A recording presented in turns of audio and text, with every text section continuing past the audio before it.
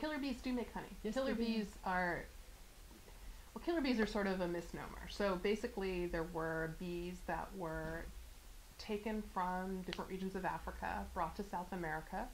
Those bees were then studied because they were a little bit smaller than European honeybees. They reproduced more quickly than European honeybees, and as a result, there was experiments going on in Brazil around these honeybees.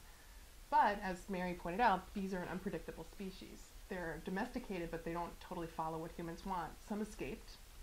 They have the capacity to supplant other European hives by installing their own queen.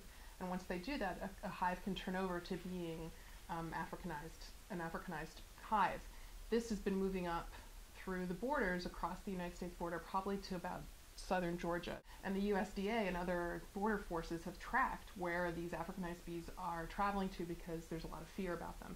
And part of the fear is that, yes, indeed, they don't have more venomous stings, they're not trying to aggressively get you, but if they are rattled, they will go farther and longer to try and sting.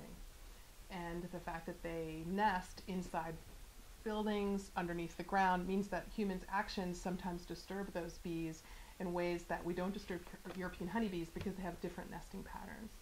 So they are a threat, but in Buzz we talk a lot about how that threat has sort of been managed by existing tropes about race and ethnicity and racism and borders that exist with respect to human populations, and how bees become another way of expressing anxieties about the border and about race and ethnicity. The Africanized bees are basically sort of bees that are out of control somehow, and they're not paying attention to sort of all of the rules about entering the country. And in terms of how they're different from other bees, I would say that they're just more robust.